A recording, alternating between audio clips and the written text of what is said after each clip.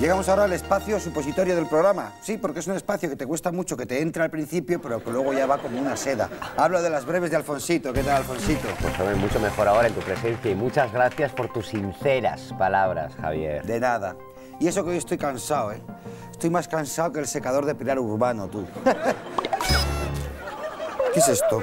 Esto es una cosa que le he pedido a mi papi que me hagan para cuando te pones tonto conmigo, ¿eh? A ver si nos controlamos un poquito, Javier, cada uno en su sitio. Venga, haz el favor de comenzar, por el amor de Dios. Que pues es que venga. Me la chupa, es la energía. ¿La energía? La energía. Bien. La Expo Paisajes 2014 cambia de tema a última hora. Hola, Clavel.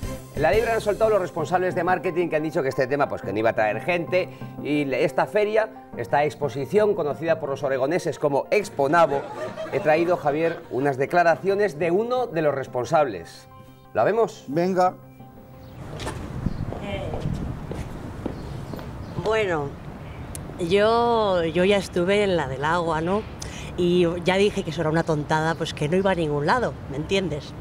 Y por eso yo ahora estoy en la de la el Exponavo, ¿no? ¿Me entiendes?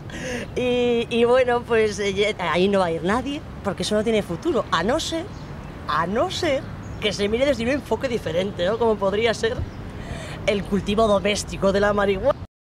Alfonsito, que se ha cortado. Sí, pasamos a nuestra siguiente... Vaya mañana de fumarte un reportaje, se ha cortado. Bien, pasamos a nuestra siguiente noticia breve. Como saben, no sé si tú, Javier, estás al tanto que vives en otra ciudad, yo te explico.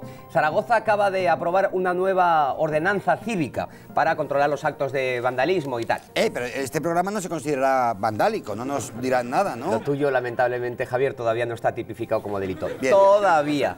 Bueno, Zaragoza acaba de aprobar... Lo hemos dicho, y Huesca no ha querido ser menos. Si en la ordenanza de Zaragoza se prohíben cosas como los grafitis o los actos de botellón, en Huesca se prohíbe lo mismo, pero además se considerará acto vandálico ser de Zaragoza. Qué fuerte.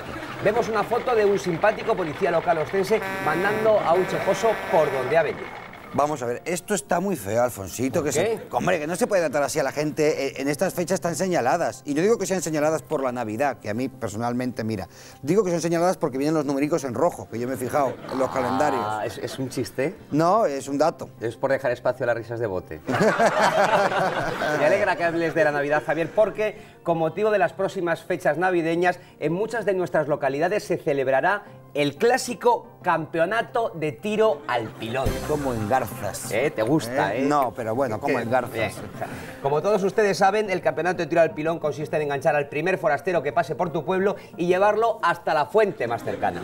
El año pasado ganó un equipazo de un pueblo que se llama Libros, en Teruel. ¿Vemos las imágenes? Muy bonito pueblo.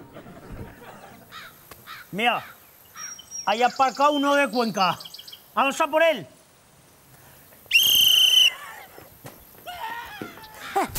Mira los que chavales, que pronto han pillado el de Cuenca. ¡Ay! ¿Pero qué le están haciendo? ¡Ay, qué barbaridad! ¡Uy! ¡No puedo ni verlo! ¡Ay! Pues hasta aquí, Javier.